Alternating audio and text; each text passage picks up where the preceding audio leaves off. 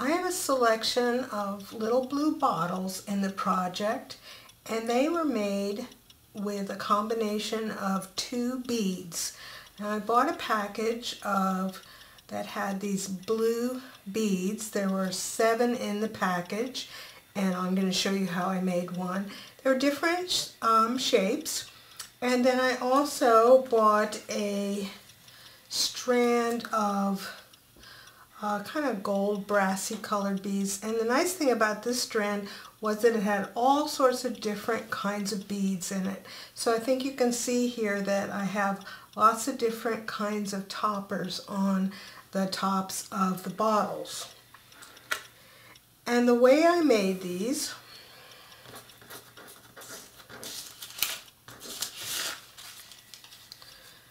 was I found some beads that I liked, and I got a toothpick and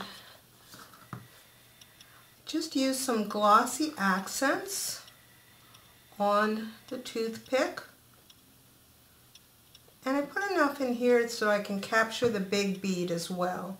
And then just put the beads on. Some of these beads are, the holes are big enough to fit down. And then once the glossy accents or diamond glaze is set up, I just have some heavy duty trimmers here, and I can come in here and cut the ends of the toothpick off. Kind of hold on to them so they don't fly around. And then if this end is rough, you can just take a piece of sandpaper. I have an emery board here. You just kind of go back and forth on the bottom, and that'll get that all nice and flat, and that completes the little bottle.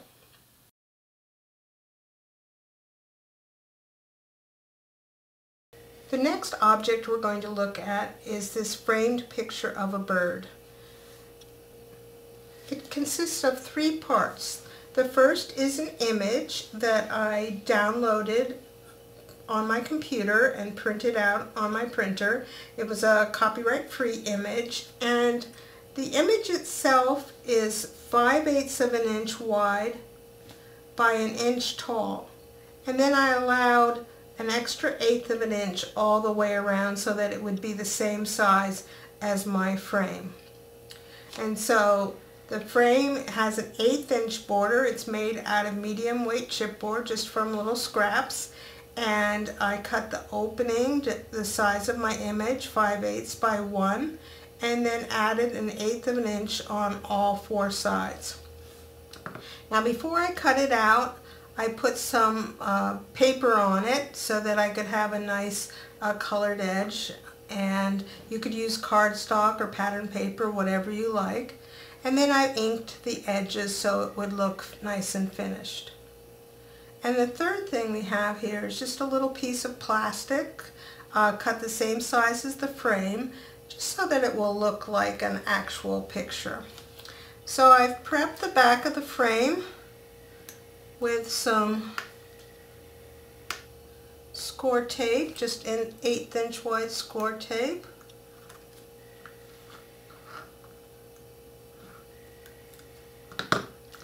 And then on there I'm going to put my little piece of plastic next.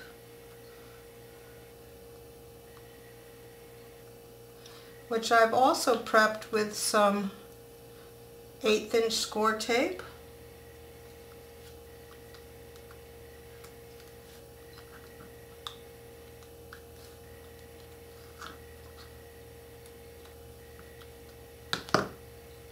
And then we can just center, make sure if there's any kind of stuff on your plastic to get that off before you put it down. And we'll just put that down on top of our bird and give it a burnish. And then if anything hangs over it all, just take your scissors and trim it. And then also if you see any white edges or colored edges, make sure you give them a hit with your marker. So that is the two little framed pictures of the birds.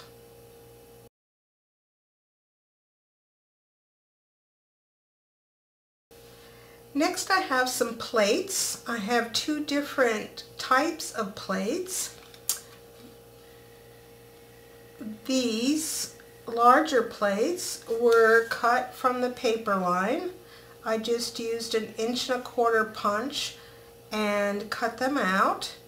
And then I wanted to make them just a little bit bigger. Let me put this on the green so that you can see. So I drew a circle that was 1 3/8 and then just attached them down, and I put some blue marker around each one. And that's basically it for those two plates.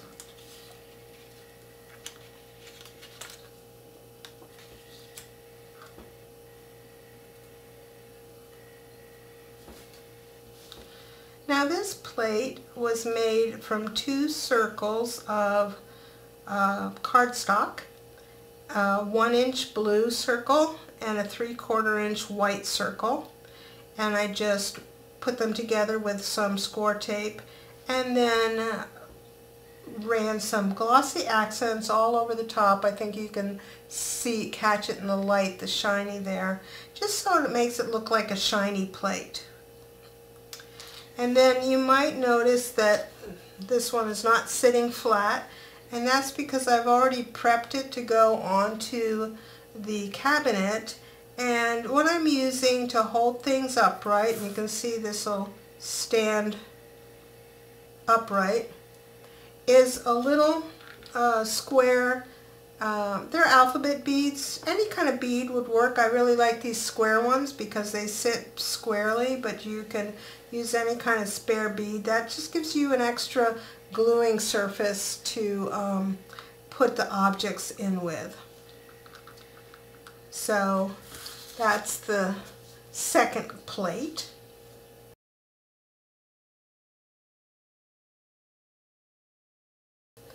I have a variety of books in the cabinet, and they are 2 sizes.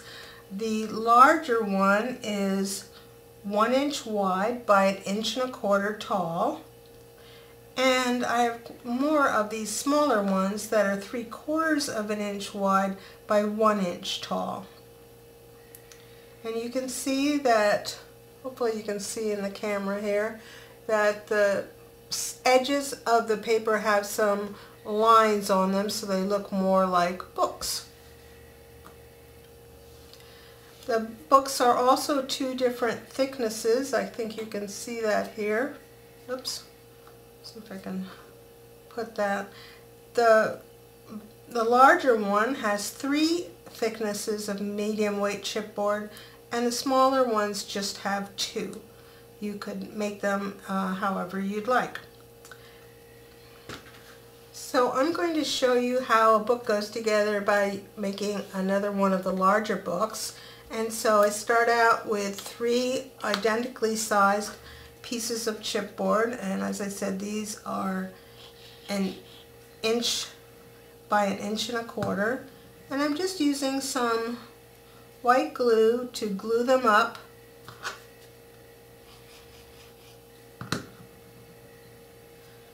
Make sure I get all those edges as nice as possible. So now that we have our little book block made, I'm going to add the lines on the edges. And I just printed this out on my computer. The lines are maybe 1/16 inch apart, maybe a little bit closer.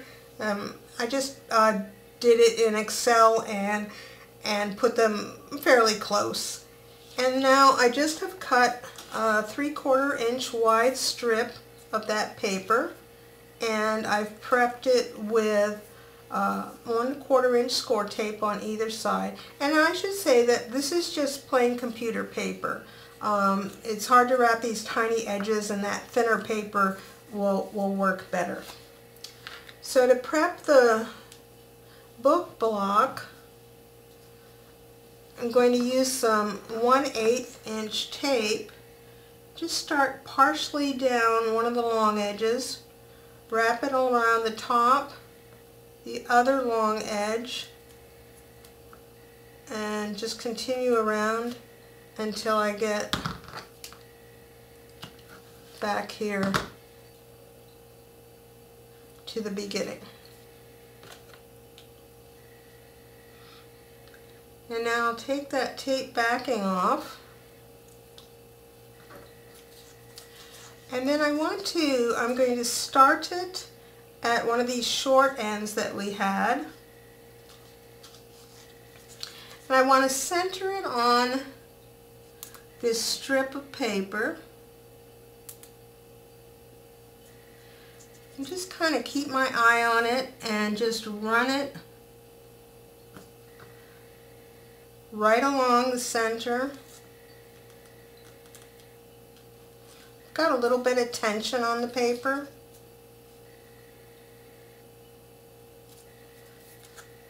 And then when I get back to this original end, I'll just cut that out off to the length I need and get that stuck down. And I'll give that a burnish.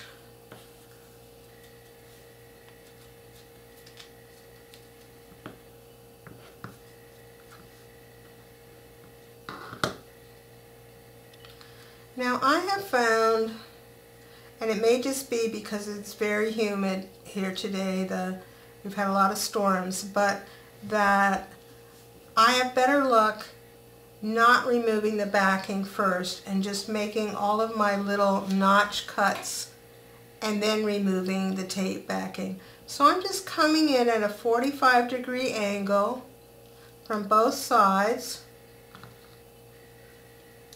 on each one of these corners. I'm just letting my tip of my scissors kind of bump up against the chipboard block, and that kind of gives me the right length of cut here.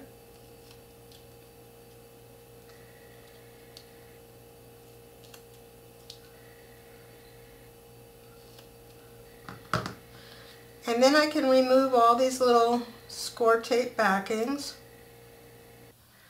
And now that I have all my little score tape backings removed, I can just press these in. I usually like to do opposite sides.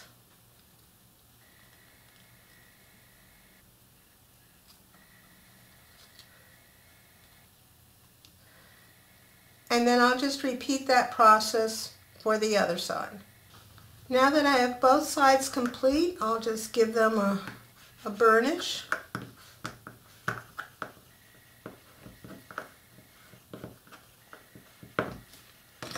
And then I think it's a little stark, so I'm just taking some weathered wood distress ink, just kind of hitting this a little bit, obviously optional.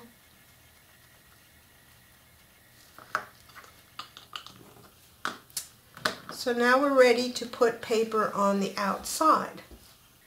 I've cut a piece of paper that is just slightly bigger than 1 1/4 inches so that the it will wrap and we won't see any of the edges of the book block here. And then I want to, this is the paper I've chosen for this book, and I'm just going to take and ink these edges here a little bit. We may end up cutting these short edges off, but I like to start with an ink. Now, what I want to do is center this on the spine, and so I'm going to get my backing started here. And then just take this, the spine is the part here that has the break in the pages. And so I'm just kind of looking at the ends here and making sure I get it centered.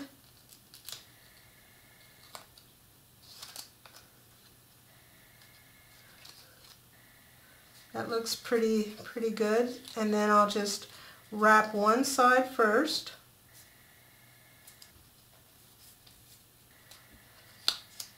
And then I found it best to use the scissors to cut this off, because a craft knife, you're in danger of cutting that paper that we put on here before. So I just do one side and then wrap the second side.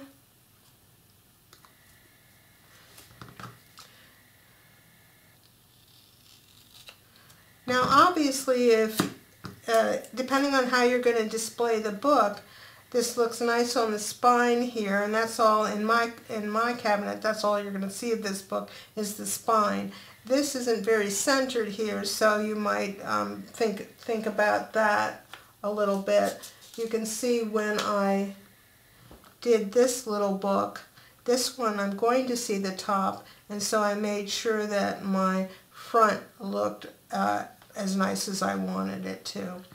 And then just the last thing here is to go back and ink these edges that we cut off. And now we have a little book.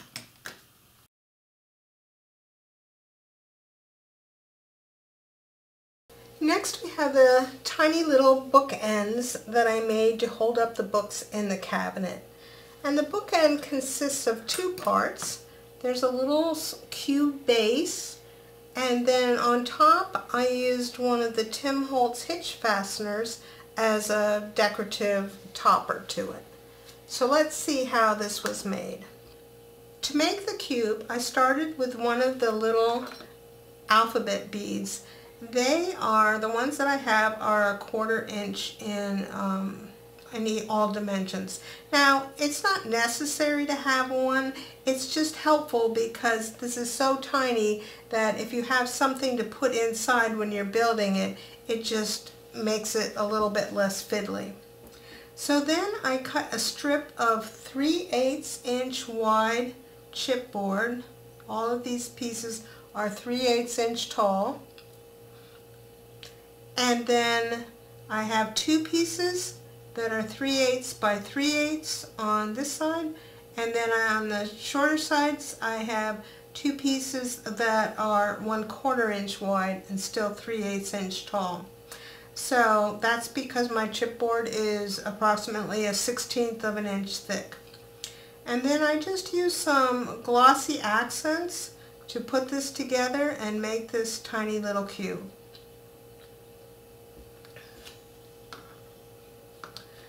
Now the next step is to cover that cube, and before I do, I'm just going to take, I'm making this blue, so I have here a chipped sapphire marker, and I'm just going to go around the edges just in case up here, mostly on this top, kind of the top edge and the top of the side.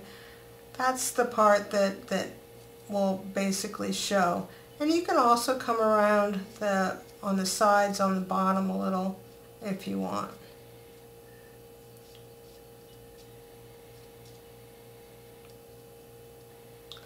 So once you have that ink on,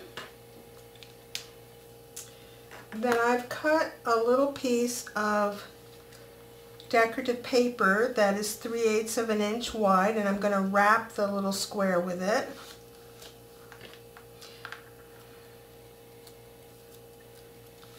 I'm just going to start midway on one of the sides and then wrap around until I get back to the beginning, and I'll cut that off.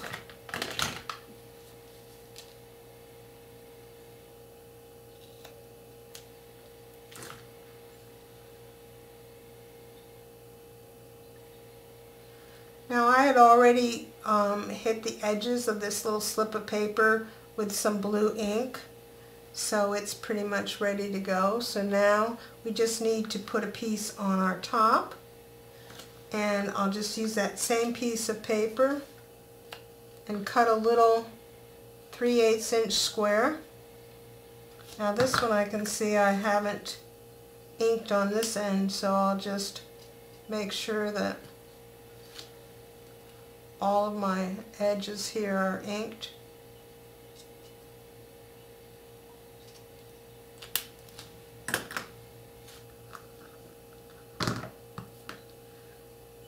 Then I'll take off the score tape backing.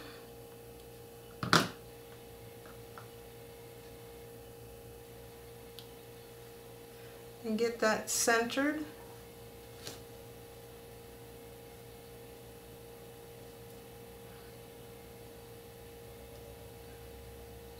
So now we have the cube part. And then for the decorative top, I took, as I said, a Tim Holtz hitch fastener. I did paint it gold just because I'm using other gold things in this project. And I'm just going to use some glossy accents and attach that right on the top. And I thought it looked a little bit plain, so I decided to add some gold stripes around the edges. And I made the gold striping just by taking, hopefully this won't be too big on the camera, this is a piece of white cardstock, and it's probably 7 or 8 inches long. And I've just painted it with some gold metallic paint, and then I put a piece of score tape on the back and cut some strips off that are 1/16 of an inch wide. And I hit the edges of that white cardstock with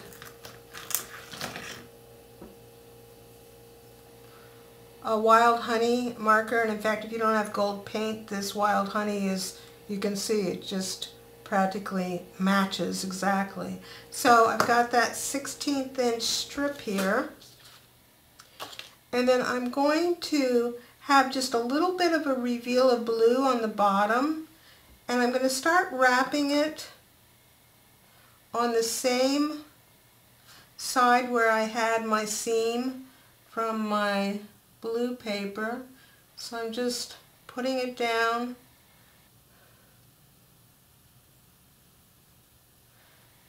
and wrapping it around.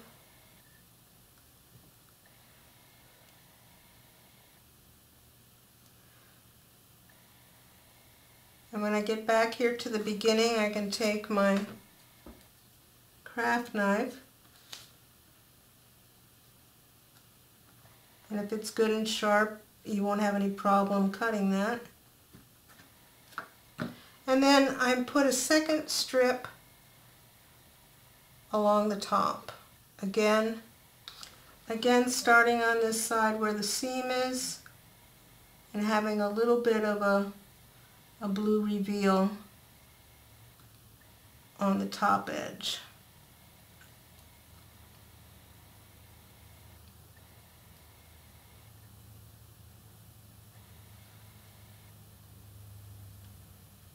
And then cutting that off with the craft knife. The nice thing about this being in the cabinet is there's definitely one side that won't show, so if your back isn't beautiful, it won't matter. So there is our bookend.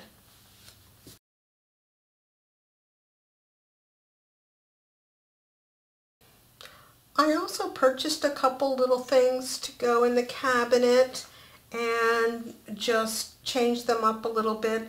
This tree was a pendant. I used some clippers and cut off the ring at the top, and then I just took a little alcohol ink on it because the color wasn't exactly what I wanted, and then I put a blue circle of cardstock behind there.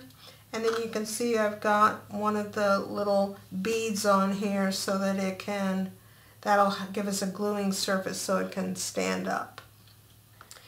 And the second thing I have here is oh, I found it in the jewelry section on sale, and it had 2 holes here, so I just put some eyelets in. Then I thought it needed some backing, so I just cut a piece of blue cardstock to kind of mimic the shape, and it is a curved piece here, but I added a couple of the little alphabet beads here at the back just to help it stand up as well.